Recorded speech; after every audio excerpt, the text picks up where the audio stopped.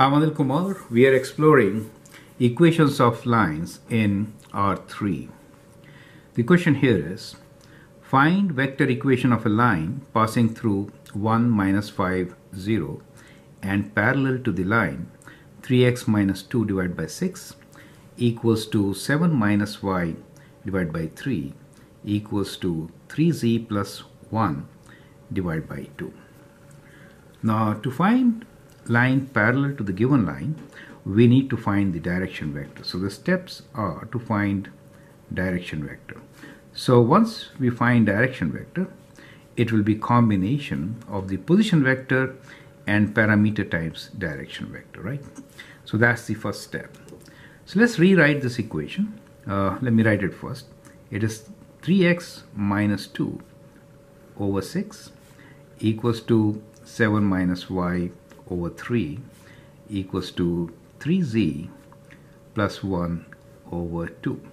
So we should write this in standard format, x minus x0 divided by d1, right? So that's the format we're looking for. So what we will do here is, we'll divide both numerator and denominator by 3, right? So if I divide both numerator and denominator by 3, in this case, we get x minus 2 over 3 divided by 6 over 3, right? So we divided every term by 3 in numerator and denominator. Since we want x minus x0, right? That's the whole idea. Similarly here, what we notice is that it's minus y. We have to write in the form of y minus something, right? So we can multiply each term by negative number. So we can write this as y minus 7 divided by minus 3. Do you get the idea, right? And here what should we do? We should divide by 3 since we want coefficient of z to be 1. So we can write this as z plus 1 over 3 divided by 2 over 3, right? I hope you understand and appreciate this step. Now the idea is, we have to write our equation in the form x minus x0 divided by d1 equals to y minus y0 divided by d2, z minus z0 divided by d3, right? So that is the format. So we got that format, and from here we can read the position vector and also the direction vector, correct? So that's the whole idea. So from here we know that the direction vector d is equal to 6 over 3 is 2 minus 3, and here we have 2 over 3, right? 2 over 3.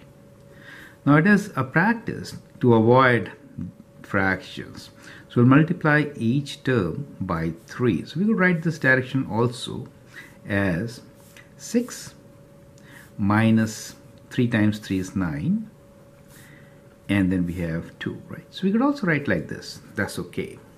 Now once we have got the direction vector, we know that the point is 1 minus 5, 0.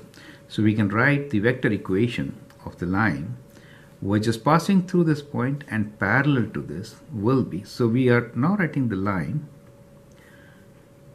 which will pass through the point 1 minus 5, 0 and parallel to given line. Okay, so parallel to given line. Okay, so that should be, say x, y, z equals to the position vector which is 1 minus 5, 0 plus the parameter, let's say t, times the direction vector which is 6 minus 9, 2, where t belongs to set of real numbers, right? So that is how you can solve such questions. I'm Anil Kumar, and I hope that helps. You can always share and subscribe my videos. Thank you, and all the best.